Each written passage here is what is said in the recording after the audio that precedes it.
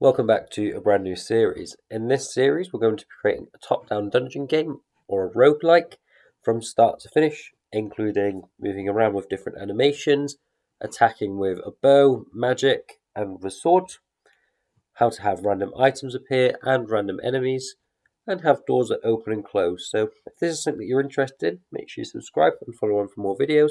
But let's make a start of our video today. First of all, I'm using the dungeon tile set from Butch today from OpenGameArt. I'll put a link in the description.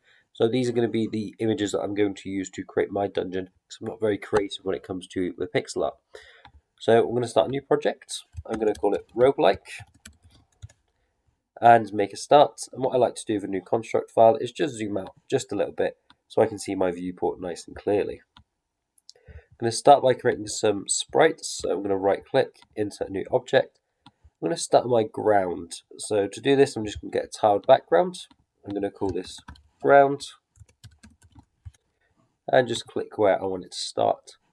Now I can use the tools here to create my own backgrounds. I can resize, I can crop, but for speediness of the video and because I'm not very good at pixel arts, I'm just going to import one. So I'm going to import the ground here, press X. Now the tiled background is just going to repeat the same image over and over again. So I can use this to create my floor just like so. Next, what I'm going to do is I'm going to right click, insert a new object, call it sprite, and I'm going to call this wall 1. Now I'm going to have two walls for my game. The first one is going to be one that you can see if you're looking towards it, and the other one's going to be one that's at the bottom of the screen that has a slightly different look. This becomes clear when we put them in. So let's add my first wall, and this one's going to be wall back. I'm going to zoom in so I can see it. And I've got a bit of white space on each side, so I'm just going to hit the crop button to get rid of that. And I've got my image here.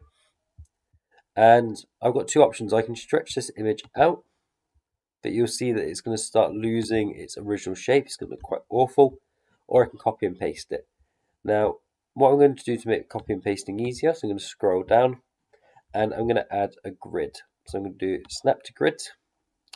And I like to set my grid to about 16 by 16. I'm going to resize my wall a little bit, so now it fits into that sort of size. And I can start copy and pasting it, and now it's going to snap nice and easily.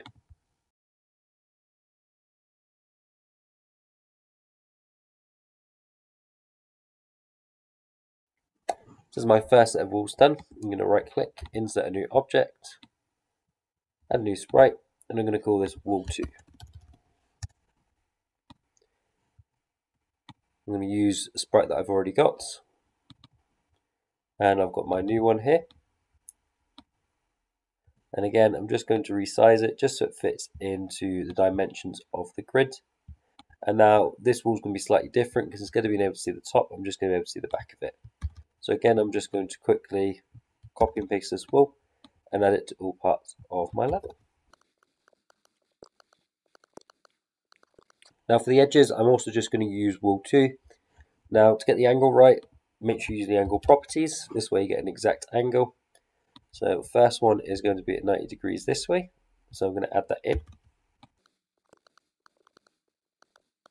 And for the second side, I want to make sure the detail is added on the other end. So I can just use -90 to go the opposite direction. And we'll place these ones in as well.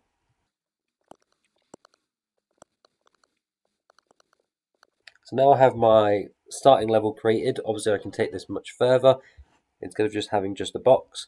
This just gives me a starting point. Now I've noticed that my ground is also quite dark. So what I'm going to do is I'm just going to click on it and just lower the opacity of it on this side here.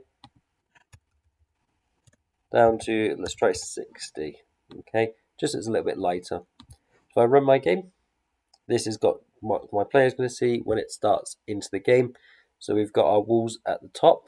Maybe they could be placed a bit closer together because you can see a bit of gap between them on some of them. And we've got our walls at the bottom. In the next video, we'll start adding our first character to this level.